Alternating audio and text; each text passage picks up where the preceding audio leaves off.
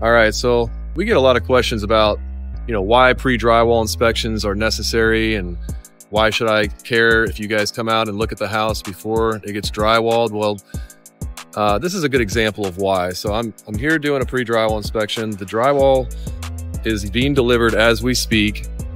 And there's a couple of things I can see right away in the garage that I don't like.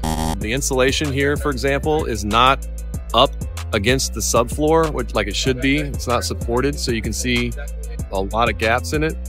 The other thing that you see is the staircase going to the second floor here is completely uninsulated underneath the steps. So that has to be insulated or else you're gonna have a really cold stairwell.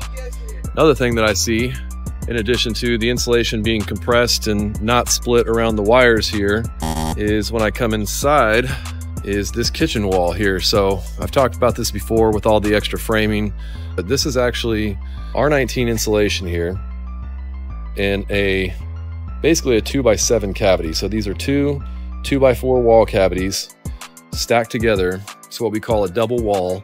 So really it should have 2 layers of R13 insulation here, but instead they have R19. And you can see what kind of big gaps we have. The insulation, again, has to be in contact with the drywall for it to work properly on both sides. And this is clearly not. So this will be a cold wall in the wintertime and a hot wall in the summertime.